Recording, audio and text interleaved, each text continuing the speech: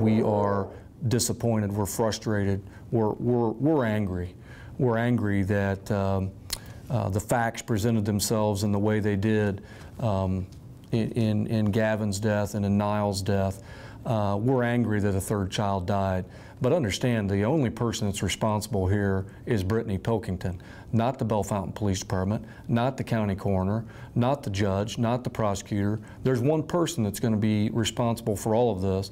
She knew what happened after child number 1 and didn't come forward. She knew what happened after child number 2 and didn't come forward.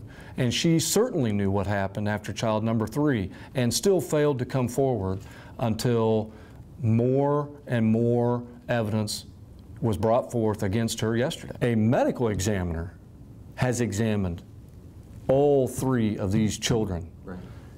The first child was found to be an undetermined cause of death. Right. That is a huge piece of evidence for us. When a medical examiner is examining a 3-month-old and can't describe to us how the child died, that's a problem. If it was clearly a suffocation and there was obvious signs of trauma or something in the brain that would tell us that exactly when the suffocation occurred or what have you, we would have been all over that, of course. Those are obvious things that we're waiting on. That's why we take our time through an autopsy. Gavin, same thing. And so to have an autopsy come back with unclear results, and the fact now that the county coroner says, wait a minute, I'm not satisfied with that. We're going to go with our gut feeling that there is a problem either caused environmentally or a problem caused by an adult in that home or some other reason of why Gavin passed. We're going to do whatever we can to assist law enforcement in determining cause of death.